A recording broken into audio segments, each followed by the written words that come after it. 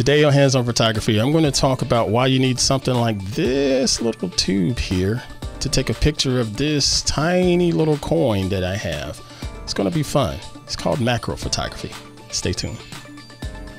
Hands on Photography is brought to you from LastPass Studios. Using the same password everywhere is a security nightmare waiting to happen. LastPass easily creates unique passwords for every site. Visit lastpass.com/twit. This is TWiT.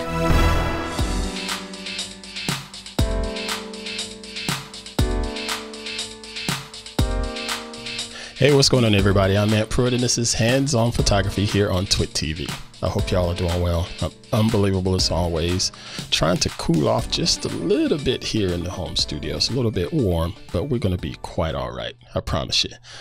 This is the podcast where I like to sit down and share with you different tips and tricks that are going to help make you a better photographer and a better post-processor, regardless of the type of camera that you have. I don't care if you have a $6,000 fancy smancy DSLR, or if you have a little $300 point and shoot, or if you have an old smartphone, such as something like the OnePlus Noid. Don't care. We're going to talk about photography, the concepts behind it, the fundamentals, and quite frankly, it's never about the megapixels. It's always about the story. If this is your first time catching the show, I appreciate you doing me a favor and hitting that subscribe option in your favorite podcast app of choice, whether it's Spotify or Apple Podcast or Google Play or what have you. We're on all of these platforms, but if you can't find us in those platforms, go to our website and that'll point you to the right direction. The website is twit.tv/hop. That's twit.tv/HOP for Hands on Photography. All right, so let's go ahead and get started with this week's show. Now, this week's show, we're going to do a bit of an introduction, if you will. We're going to talk about macro photography. So what is macro photography? Macro photography is when you take a subject matter and you take a close-up shot of it, a very, very close photograph of it. That's in layman's terms. There's more to it, I promise you. But yeah, macro photography, you think about a lot of photographs that you'll see on your favorite Instagram pages where people are taking inanimate objects, whether it's a flower or a grain of rice, a bubble on a glass or something, and they get really, really close with their camera and they snap the photograph because it allows you to see some interesting little details. The trick is not every camera is going to allow you to get super duper close. Macro photography requires you to have a little bit of interesting tech involved, whether it's a macro lens that you can get attached to your smartphone, or whether it's an extension tube like what I have over here. I have a couple extension tubes right here, and I'll put some links here in the show notes to take you on over to check those out just in case you're interested. But why do you need a particular extra piece of kit if you want to do macro photography? Well, it's because of physics. When you're dealing with the camera, I don't care what camera it is, you have a certain focal plane that your camera is going to work with. And if you try to put your camera too close to the subject, it's not going to focus. It's just not. I don't care what kind of camera it is. I don't care how much you paid for it. But if you put it too close to your subject, it's not going to focus. You have to back off a little bit. And sometimes that's not going to allow you to be able to get the extra details that you're wanting to get with your close-up shot.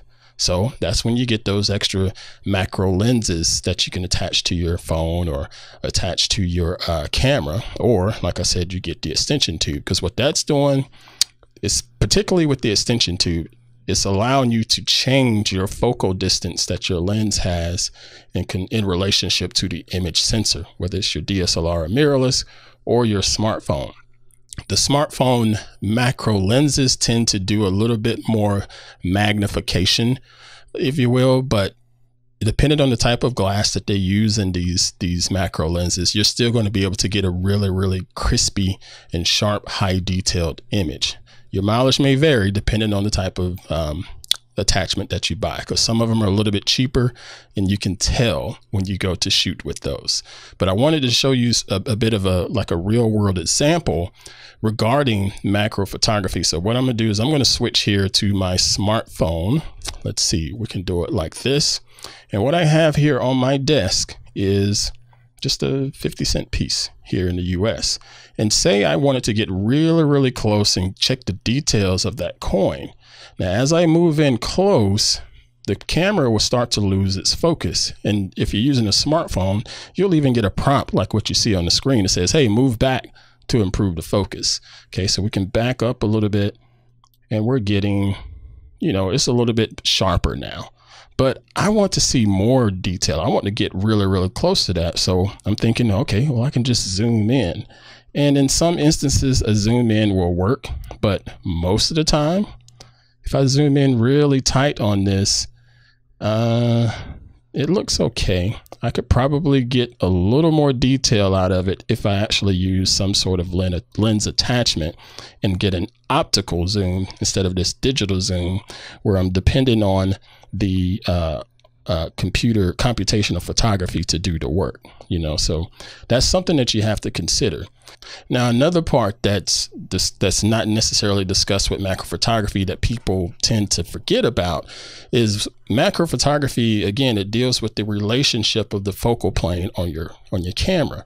So if you have an image, you're trying to get a magnification that is a 1-to-1 match or greater than 1-to-1 match, so like a 2-to-1. That way you're getting the image super duper close on that far as the relationship on the image sensor. Now, if I go back and take a look at this screen one more time from my camera, pop down like that. Now you're looking through the viewfinder, that quarter isn't filling up the full frame. You know, ideally, when you start talking macro, you're talking where the subject is filling up the full frame like that. But you can't do that if it's too close. You have to back up. So you either end up doing a zoom or you end up putting an attachment on something like this extension tube that I talked about a second ago. But that's just something that you have to consider when you're doing macro photography. You figure out what your subject's going to be. You figure out how to get your actual focal length squared away and get everything in focus. And then all those other things that we talked about way back at the beginning of hands-on photography. We talked about setting your exposure right, getting the right shutter speed, getting the right aperture, ISO. All of that is going to come in effect when it comes to dealing with macro photography. Because if you're tight on your focus and zoomed in like that, it's going to get really, really sensitive on your camera if things start to move or you start to move, because it's magnified, if you will. So you moving that just a smidge to the right, it's going to look really, really big in the scene. So you have to take all of that stuff into consideration. And we're going to talk more about this on a later episode. Today, I just wanted to do a little bit of an intro and get you folks ready for a lab, because we're going to take something like this here extension tube and put it on a DSLR. You can put this on a full frame camera. You can put this on a APS-C crop sensor camera. You're going to get different results, but it's still going to allow you to get a different focal plane that you can shoot your subjects with. It's going to be fun. Trust me, I've been playing around with macro photography for quite a while, and it's a lot of fun. It's a bit of a challenge at times too, because again, you're trying to get everything in focus and you're trying to get that subject to really pop and stand out and give you all of the extra little details that your normal naked eye would not see.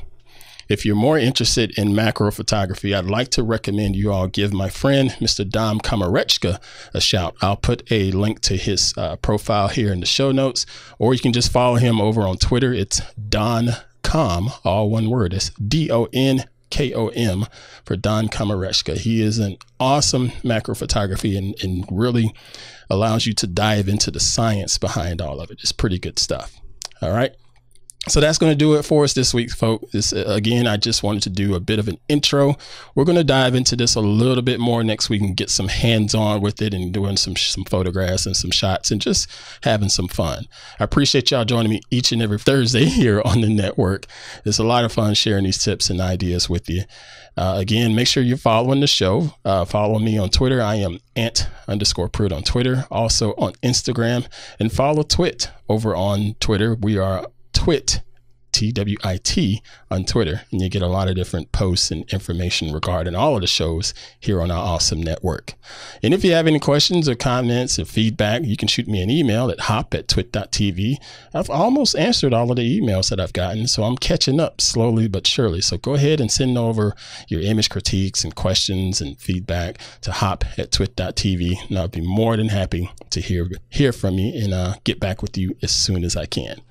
All right, folks, that's going to do it for this week. Thank you all for everything. Now, safely create and dominate. Take care. Want more Twit? Well, check out Smart Tech Today. It's at twit.tv/STT. It's the show where Matthew Casanelli and I cover everything there is to know about smart tech. It's automation, it's connected devices, it's smart home, it's all those goodies and so much more. We get the news, we get the latest devices, we do reviews, everything. You gotta check it out, twit.tv/STT for Smart Tech Today.